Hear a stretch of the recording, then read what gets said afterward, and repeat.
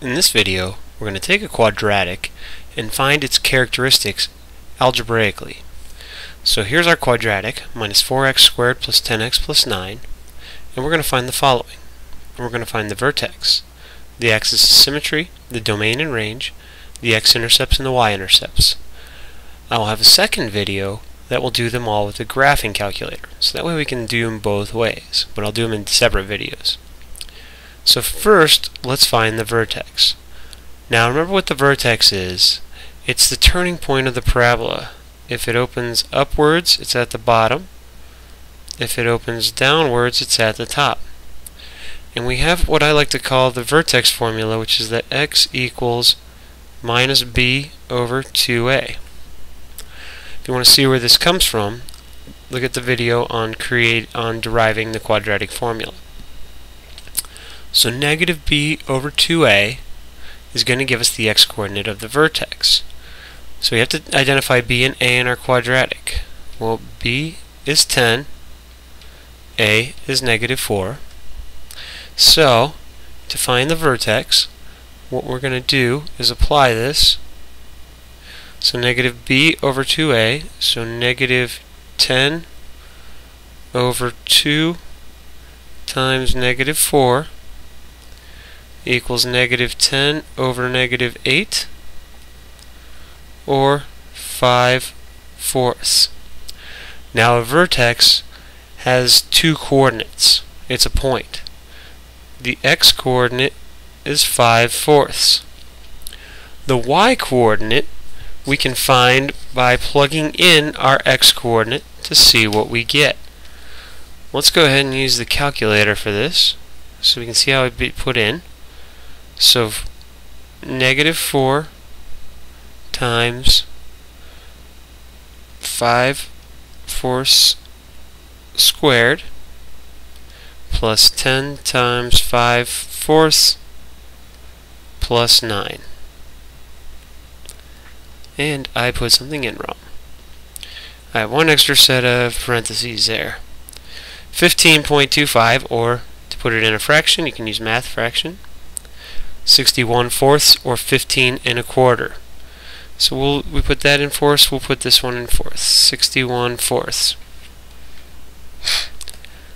So this is our vertex. 5/4, 61/4. Next we have what's called the axis of symmetry. Now, the axis of symmetry is the vertical line that makes our quadratic symmetric. In other words, if we were to flip it over that vertical line, it'd look exactly the same. Notice that it goes directly through the vertex. So the axis of symmetry is a vertical line, and its equation is just equal to the x-coordinate of our vertex. So it's the equation x equals 5/4. So once we found the vertex, we've already got the axis of symmetry. So not only does this help us find the vertex, it finds the axis of symmetry. Now we are asked to find the domain and range.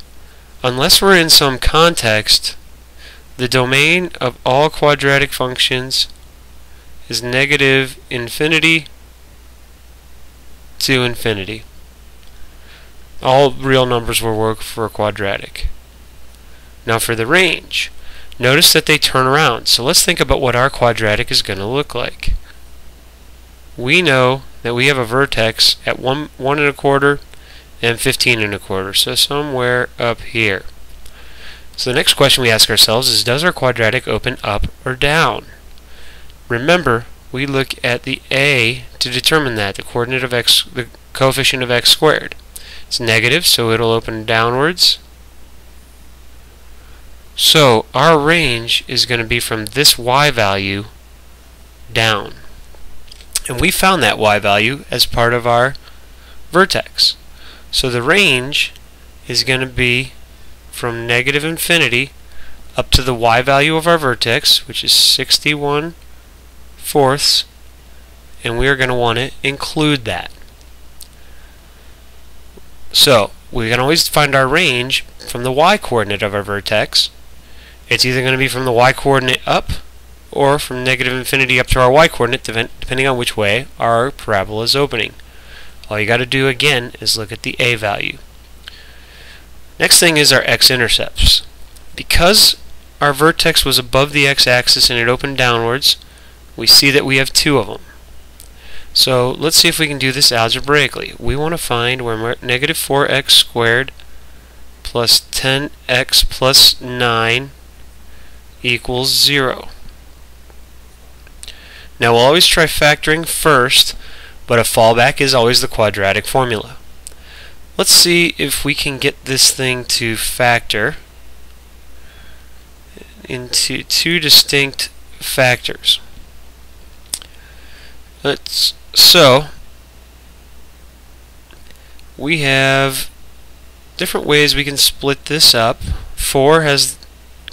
Negative 4x can be split into 1 and 4 or 2 and 2. Actually, let's go ahead and factor a negative out of that, because it'll make it a little easier to deal with. So negative, because it won't affect what the zeros are. 4x squared minus 10x minus 9 equals 0. And now let's split it up into two factors. Again, now 4 can be split into 2 and 2 or 1 and 4.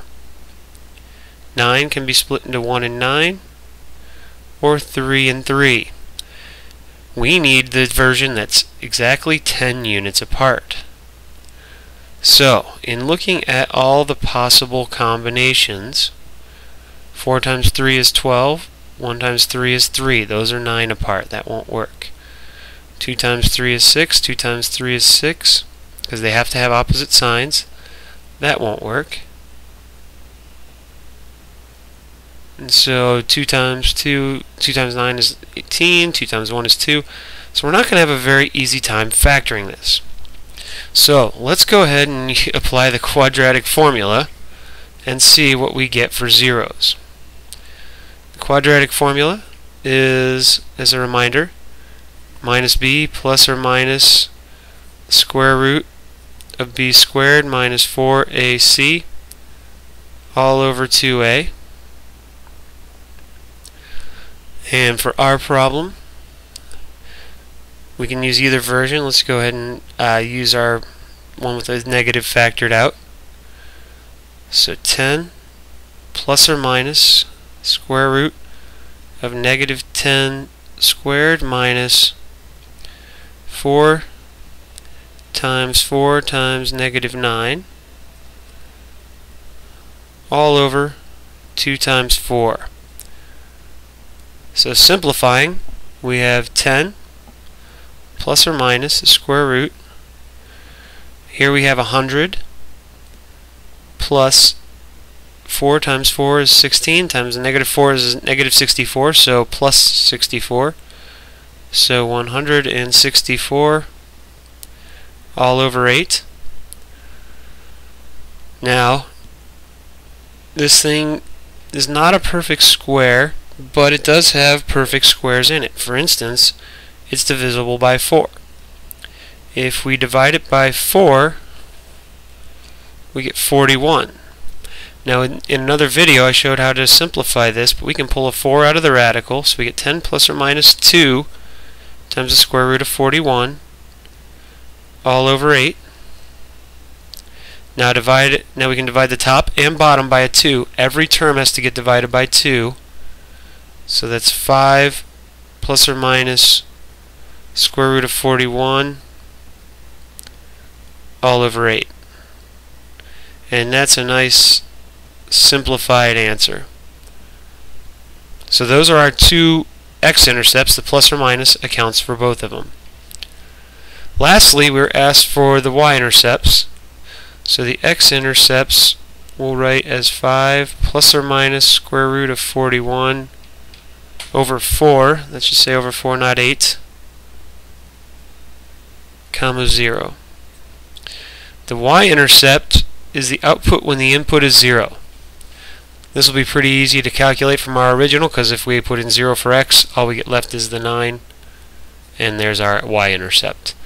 So Sorry about the factoring. This one I thought would factor, but it didn't. But we were able to use the quadratic formula to still find our x-intercepts.